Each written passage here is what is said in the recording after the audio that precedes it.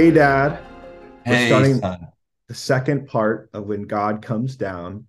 And in the last video, you ended getting the text from Dr. Siemens and from the in the men's group saying it's happening again. The Lord is on the move here at Asbury. And so what God had done throughout history, he was doing again and pouring out his Yes. spirit. Tell us about that.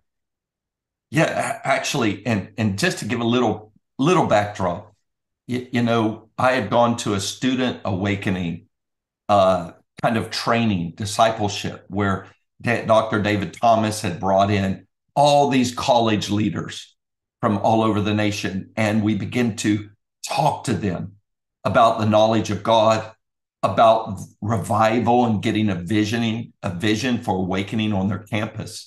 And one of the parts of that um, week with those students was we went out to Cane Ridge, where the famous communion revival took place, and where for a week, 25,000 people gathered from all over the nation to hear preaching where the Spirit was poured out and how it impacted all of what we would call the Western frontier, which was the Appalachian Mountains, and how it had shifted whole counties out of alcoholism to where even to this day there are dry counties in Kentucky.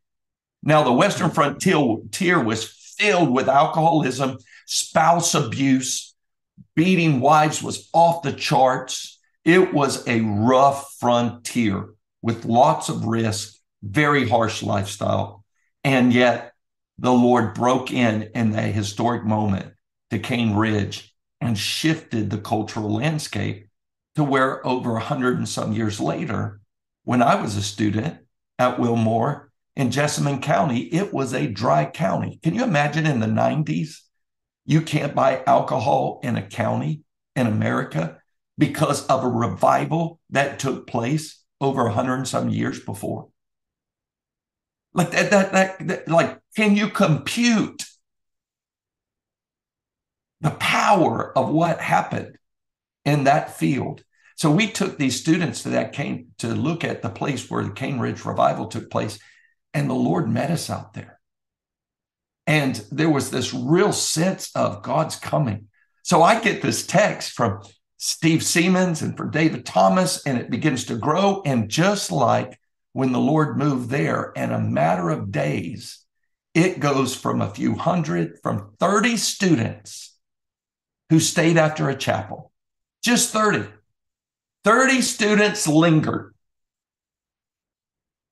They continued to pray, continued to worship. They wanted to stay after the chapel. And as they did, the Lord began to meet them there at the altar, and they began to confess of their loneliness, their despair, their anxiety, their brokenness, their suicidal thoughts. And as they did, the love of God met them at that altar. And they turned to Him, confessing of their sin, and God meeting them with this healing love. It was a move of love at that altar, and students began to hear Yeah. about it. People began to pour in, and within a few days, as it went 24/7, student teams just began to lead worship, and it was all unplugged, and it was just little rough and ugly as far as music quality, and yet the Spirit was there. And there was this corporate worship and prayer intermingled with scripture reading and testimonies. And within a matter of days, 25,000 descended upon the town, and the police had to shut it down. The town had to shut it down, said, we don't have the infrastructure in a little 6,000 person town to handle 25,000 plus people descending upon that little building. It went viral. It went all over, like unlike anything. For the first time, a move of the Spirit was taking place in the height of the social media age. And now it just felt like hope, an infusion of hope just hit the body. Why? Because Asbury has this historic credibility. Moves of God have happened there. It's accepted by the evangelical world and the charismatic world, and many denominations have seen Asbury as a credible witness of when God pours out his Spirit. And so the Lord began to move. It began to overflow into other buildings. You took your youth group there, Yeah. right? And I don't know, were you able to get into Hughes Auditorium at the time? It was completely packed, and there was overflow chapels, Estes Chapel, McKenna Chapel. Churches were filling up. So I asked a security guard to get us in for 10 minutes so that our youth group could just experience the hunger in the room. And then we went and we were at an overflow room. Like Wilmore, it was overridden with people. I mean, they were saying over the course of, I think, 10 days, something like 50 to 60,000 people flooded into this small town. If you've never been to Wilmore, this is a small little town. They've got a Subway. They've got a Dollar General, like it's like this is a small little rural town around, around a college campus. And so It's incredible. smaller than small. Yeah. You feel like you step back into time. It's so small. 4,000 people. Yeah. Yeah. But you even made this comment, Sam. You remember you said some of the faculty members, even at the seminary, who have been a little bit, what's the word? Shy about using that language of revival, or not interested in that type of expression, went. And you spoke of specifically one who went and then wrote about his experience there. Can you share that? Yeah, it was less that these professors were like resistant or opposed to something like the move of the Spirit. It's that when I took them as professors, they just were main plane. I'm going to teach you about Christian doctrine, church history. You weren't getting that sense from them that they're kind of charismatic or Pentecostal, always seeking the next thing. Yeah, it's just not part of their vernacular revival, the main plane discipleship. But hearing their testimonies of going, I remember like my Dr. Jason Vickers, an amazing, professor of theology that I took there. I remember hearing his testimony of walking across the street on Friday, 2 days after it began, going, I've heard about this thing happening over there, but I was really just writing my book on sacramental theology. So I'm like, on Friday, he's like, I decided to take a break, and I walked over, and his experience was that he felt the most tangible sense of peace, of God's peace. And he said that he was there for an hour and he left, and he says, I understand why students lingered, because God's peace was so powerful. Which is interesting, like power and peace, that like that rarely, you don't associate that together, God, but he said that what he experienced like changed his life, that like he'll never forget it. Like what he experienced in that hour was something that would impact him for a lifetime. So that alerted me. But when I read that on Facebook, I'm in LA on a trip, and I was like, I'm not even there, and God's doing something. So I fly in, and the first thing I do on Saturday night, so it started on Wednesday, Thursday, Friday, Saturday, so 4 days afterwards, I go, I tell Maddie, I say, I love you. I know you want to see me. I want to see you. We pray about it. Can I drive down to Wilmore and go to this before I come home in Lexington? And she goes, oh, of course. Because you're flying in at what time at night? Like 11 o'clock. So I fly in at 11 o'clock. I mean, Wilmore, any time of the day is dead. 11 o'clock, there's nothing happening ever. And I fly in, I drive down, and I'm close to midnight, and the room is packed, and students are leading worship. And instantly I felt that sense of God's presence, his peace. Students are praying for each other. And it's this realization of, Lord, this is special. You're doing something here. And wow. So I remember actually when I flew in and drove in that night and lingered for a few hours, and I instantly felt not only peace, but I felt this freedom to confess sin to the student that was praying for me, where normally when Samuel wants to confess sin, it's like, maybe I'll speak very generically about my sin, or maybe I'll say, I'm struggling. Will you pray for me, brother? But this was this freedom to go, I'm going to get right with God, and it's clean. and it's pure. It's a lot of times when we experience the confession of sin in the church, it's like someone gets up and they say something and you're like, that's weird. You probably should have told that to someone else or not from. But this was this environment of just the fear of the Lord is clean, converting the soul, where you don't normally think of peace in the fear of the Lord, but they were there together. And those are deep biblical truths. And what I wanted to share about Madison, was there anything you were going to share, Dad? But no, I just, you experienced that one previous time in Dr. Wes Adams' class on Yeah. revival. Yeah. When I Was it similar to that? Yeah, I would say when I was at IUPU, there was a revival course by Dr.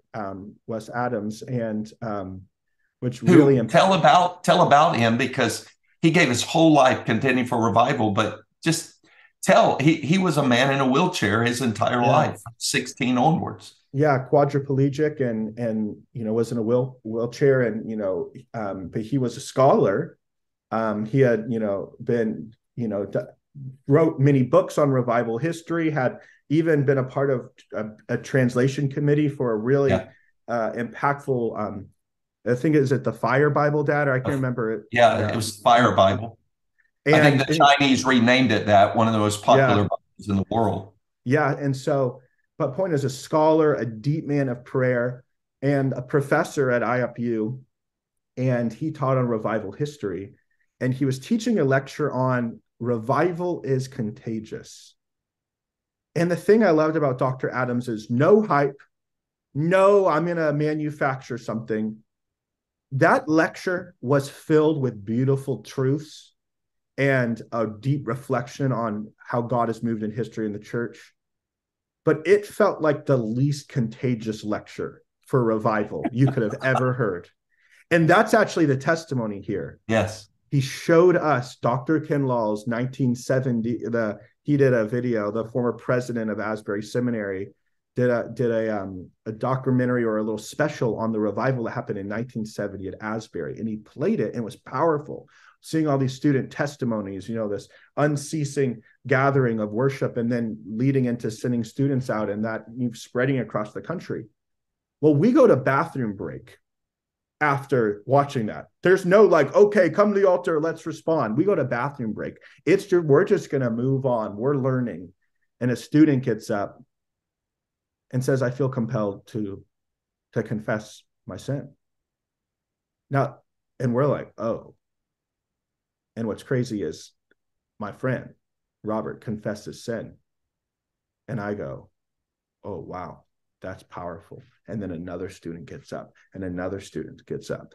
I mean, this is when I was in college and struggling with pornography, and I literally felt this freedom from the Lord to get up in front of all my classmates and to confess my sin. And it was it was powerful. And this class broke out from supposed to be 2 hours, and it bled into the next class, and then the next class. I think they capped it there because that's when it kind of waned. So the Spirit did something for 5 hours. But I remember sitting there going, the fear of the Lord is so clean. The worshipfulness of just God's presence coming and making us new. And I remember telling people that week about it. And I've been on phone calls. I had friends confessing sin to me and getting right with God and experiencing God's love pour in their heart. So I got to experience that truth of how revival can be contagious, that you can even be watching a documentary and experiencing that 50 years later.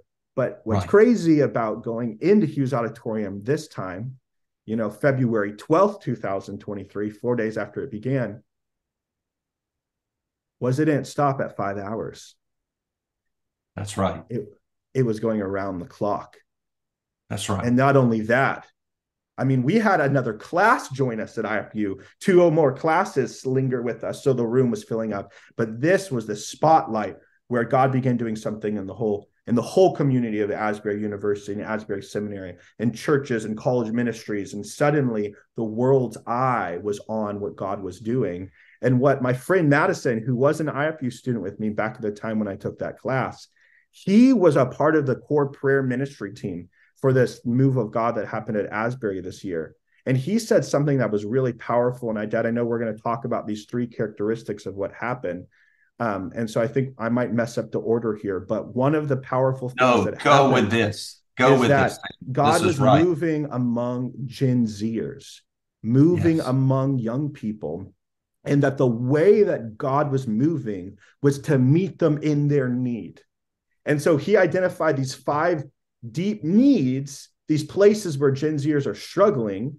And I'm a millennial, I'm like right above that, but I relate with a lot of this, as a 27-year-old. He said that God was meeting this. He said this, giving them a tangible sense of peace for a generation with unprecedented anxiety. That God's saying, okay, you're struggling with anxiety. Here's my peace. Number 2, a restorative sense of belonging for a generation amidst an epidemic of loneliness.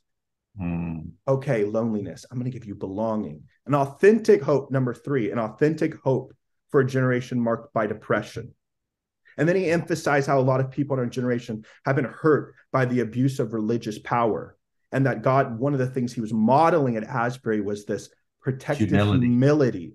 And you'll see that there was even I'm not going to name by name, but some of the biggest worship leaders in the world went to this Asbury revival. You'll see it on their Instagrams. They took photos, but they said, hey, we're happy to lead worship. And I think one of the reasons why these worship leaders offered to lead that wasn't because they were hungry for the spotlight. I think it's because they were in the room and they were hearing what I was hearing, which was it would go from a 19-year-old that sounded amazing to a 19-year-old that was pitchy and you could tell had never led a worship in their life before. And there's like, okay, I'll offer my service. But one of the things that they did is they said, this is nameless, faceless, student-led. This is not about celebrity, not about ministries, and this sense of humility. And that was really modeled well at Asbury. And then this 5th thing, which is interesting, as he said, Madison said, a focus on participatory adoration for an age of digital distraction. We're this generation that not only struggles with anxiety and loneliness and depression, and we're skeptical of abuse of religious power, but we're a generation that is constantly like this. It's very hard for our generation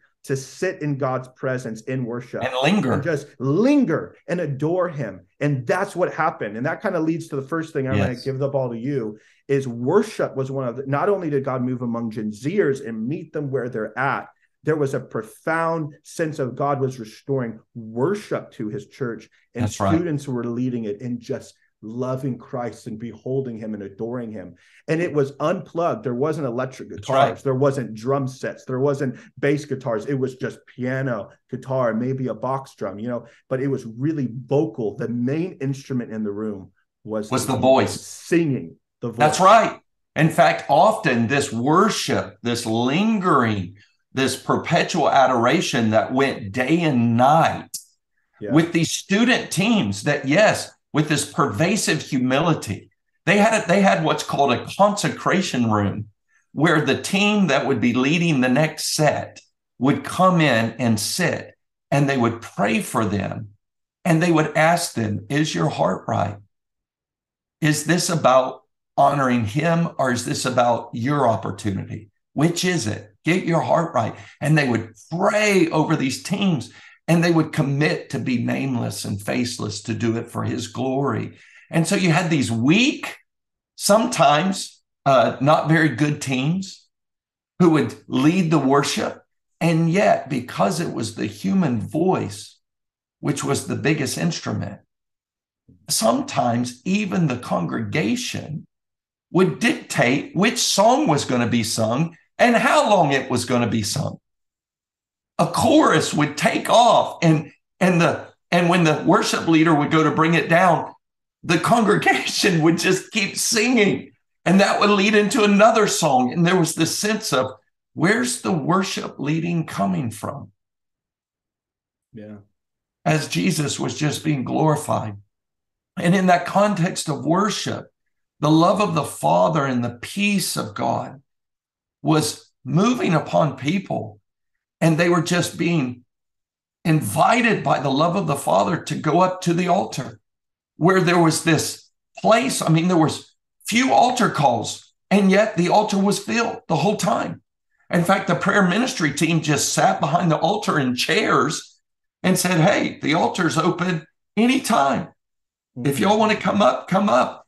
And people were coming up to give their lives to the Lord, to pray for deliverance from addictions, to ask for trauma, to be healed from trauma and despair and depression. Yeah. And God was meeting them there. And there was this deep surrender. It's like students were just hungry. They wanted to do business with God. And they wanted somebody to pray with them and to confess to. And the Lord was doing amazing things, but all in this context of worship. Yeah. It was unbelievable. And it was Gen Zers. I mean, as it was touching this next generation, I remember I got there late. I got there 2 weeks into it.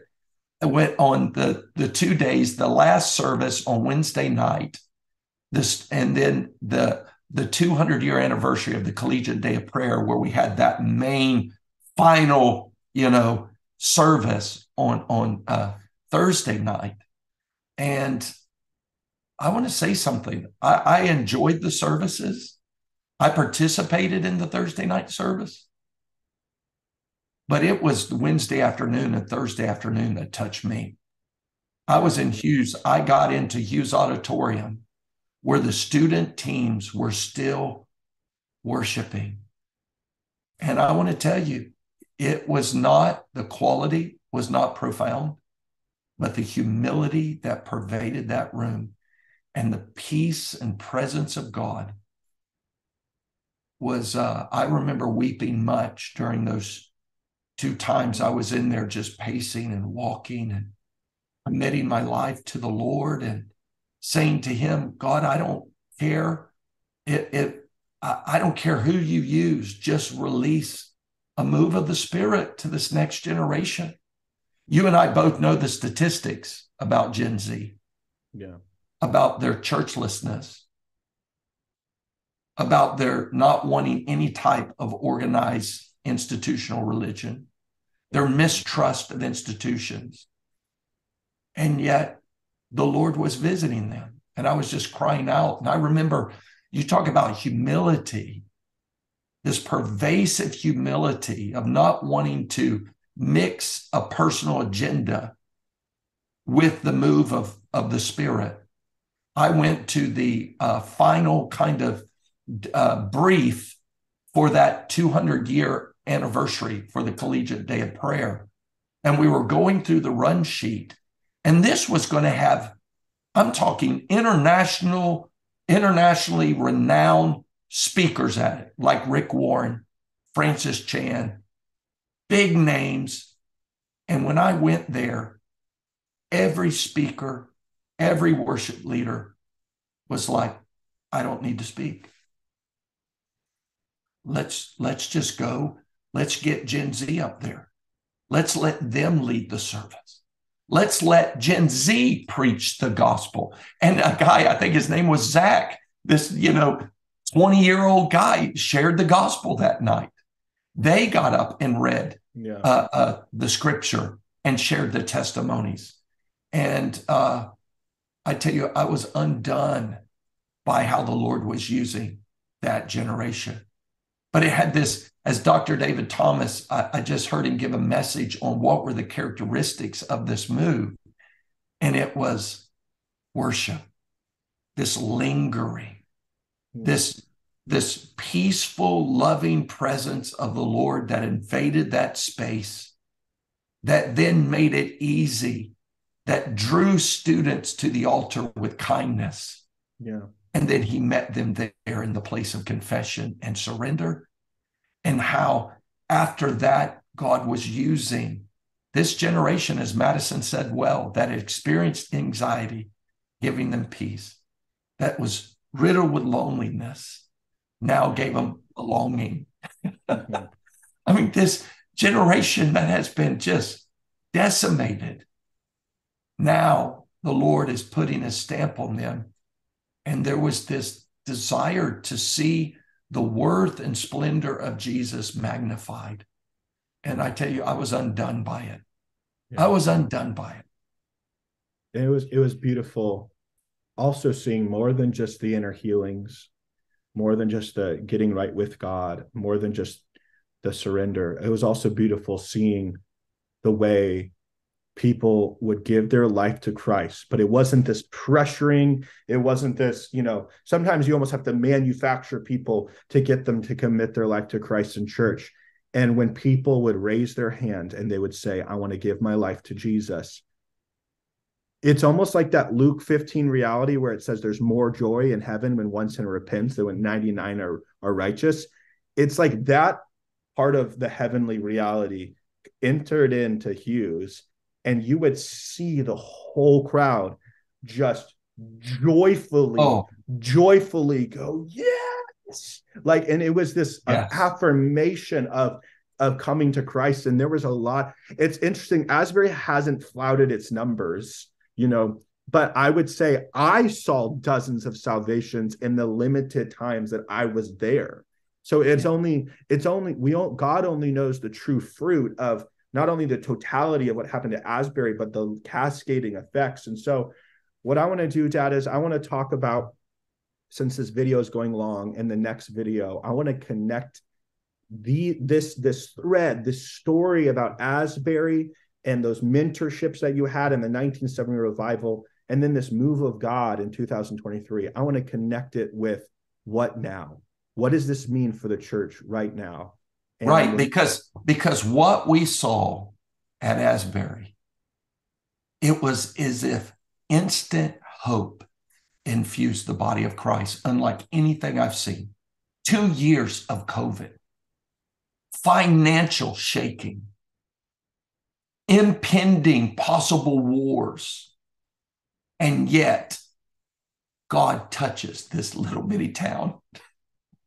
And suddenly, where pastors have been discouraged, suddenly hope was infused. yeah. Beloved, this is a big deal. And we must talk about what meanest thou this.